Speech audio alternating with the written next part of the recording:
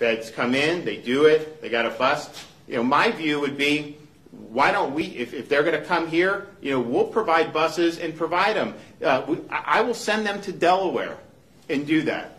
I mean, if he's not going to support the border being secured, then he should be able to have everyone there. So we will do whatever we can in that regard, and we are absolutely going to do everything we can. The president has said that basically they want to even pay reparations to people who came illegally. Just think about that.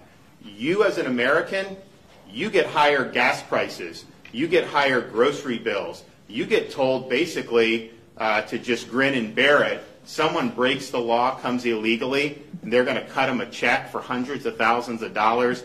That is just unbelievable. But that's what we're dealing with. So they're not enforcing the law. This border should be secured. We know what to do because it was working prior to Biden taking office.